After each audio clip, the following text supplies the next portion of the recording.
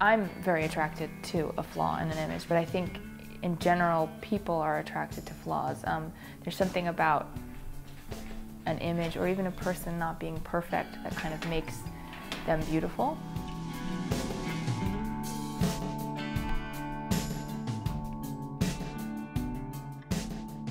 But yeah, when I find something that kind of has a problem to it, either a painterly problem, like for example, you wouldn't ever want to put a person with a red shirt in the middle of a painting. It's just like, you just wouldn't ever want to do that, so of course I really want to do that.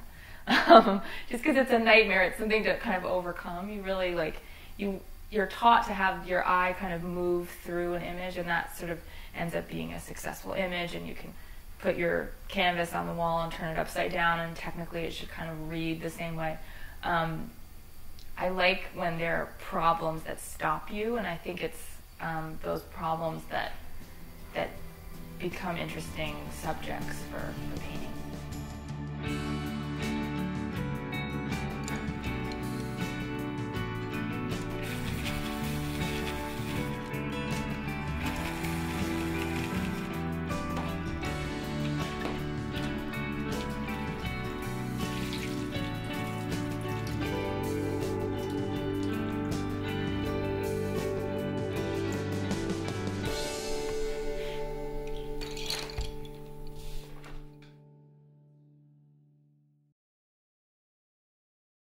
New Yorker by birth, third generation New York City family.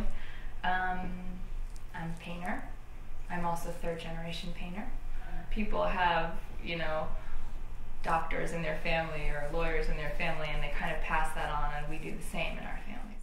My grandfather's a painter, my uncle is a sculptor, my father's a photographer and filmmaker, my sister's a filmmaker, my husband's a painter, and then there's me.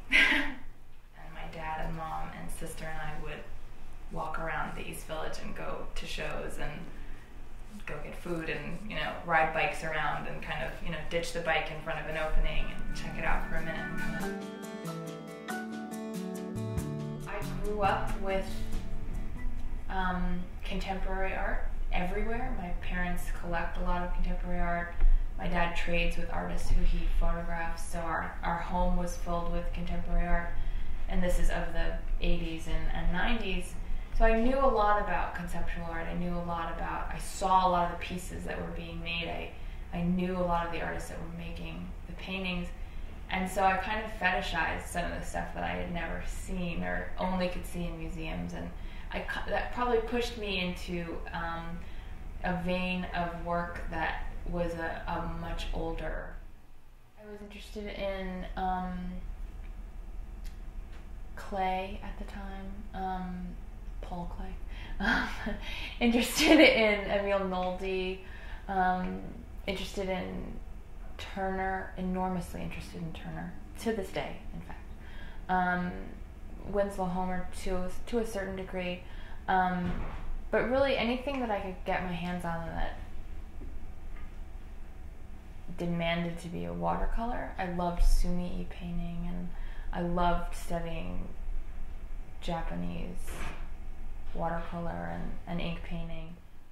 Where do you see yourself in relation to painters, kind of contemporary painters such as, Toymans, or Sasnell, or, people along those lines, maybe even Doig, things like that. Do you look at those painters too? I do. I'm less involved in their work. Those references have come up before. And I know less about their work than I probably one would imagine I do. With Doig, I think that there's an interesting repetition of image, sort of interest that I have that, and when I see that in his work, there's something really personally satisfying. I get what he's interested in.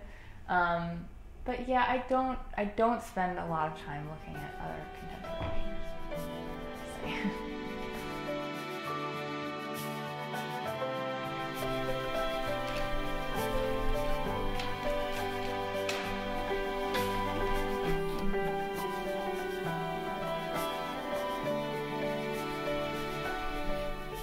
One of the things that's exciting about the show that I'm mounting now is it's a look back over work that was made over a 10-year period, including brand new canvases that I'm literally finishing yesterday, with paintings that I made directly out of college.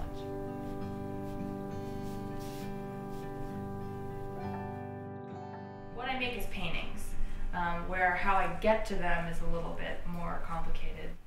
I worked on this method originally because I wanted to not choose one thing. I wanted to be able to have my mind in painting and in photography and in sort of computers, which is what I use to unify them. My process is a combination of painting both in oil and watercolor, with printing. I use a pigment printer, a high-end pigment printer, and then photography. So it's a combination of a number of different mediums and then forcing them kind of to sit in one canvas. I would definitely characterize myself as a reactive painter. So I see something and then it kind of gives me an idea or pulls me in a direction, and then I'll try that direction. So that kind of brings me to the color studies that I make.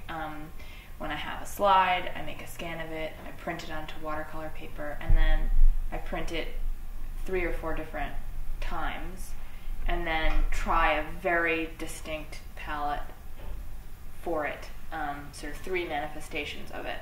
And that's in color pencil and watercolors. When I find an image of a woman wading into the ocean, I think of a lot of other painters who have done that work.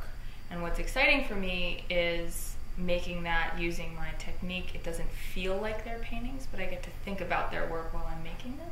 By the time that I'm ready to paint it in oil, I've already made prints of it, I've already made watercolors of it, I've already made enlargements of it, I've already glued it onto the canvas and sealed it. This is an image that I have in my hands, and it's really just a matter of putting out the oil colors that are going to best fulfill this image's sort of like potential.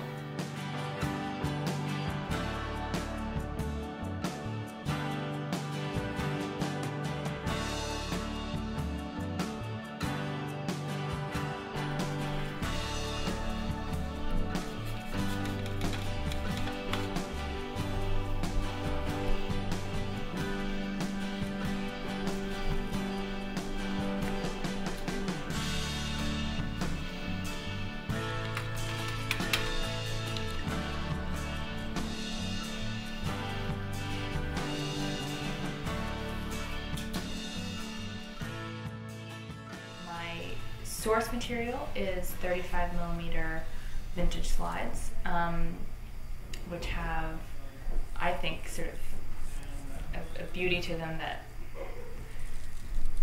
begs to become paintings. When I see a vintage shop that has, you know, old boxes of disgusting, moldy, revolting slides, it's like manna from heaven. So yeah, I'll buy anything that was shot together, if possible, because I love to find images that were shot on the same day or in the same event or afternoon, or of the same family over a period of years. I'm not interested in the specifics of the people. Typically, I kind of pick images that are a bit more anonymous in terms of portraiture. I would characterize the kind of image that I make as sort of a peopled landscape, as opposed to a portrait in a landscape. I love exteriors. I don't typically paint interiors. So right there, half of what I find I don't use. I'm looking for an image that references something in the history of painting. There's something very appealing about thinking about images in groups for me. Series, groups, that kind of thing. There are types of events that I love to find. Picnics, days at the beach. I like them when they're weirder. I like them when there's a sort of a secondary interpretation. The darker, odder feeling images are more appealing to me.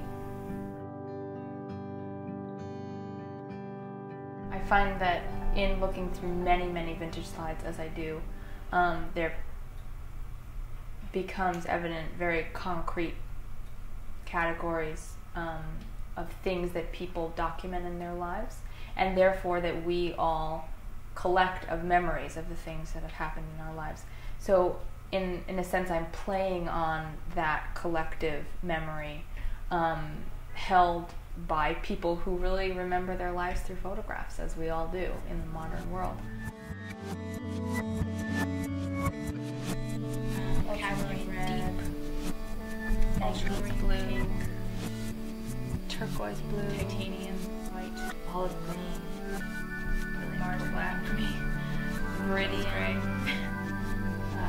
let's see, a permanent green, a cadmium green, light yellow, rose gray, Naples yellow, light magenta, rose madder. Blocks makes a great cadmium yellow. Deep shell pink is a good color. It's a mixed color.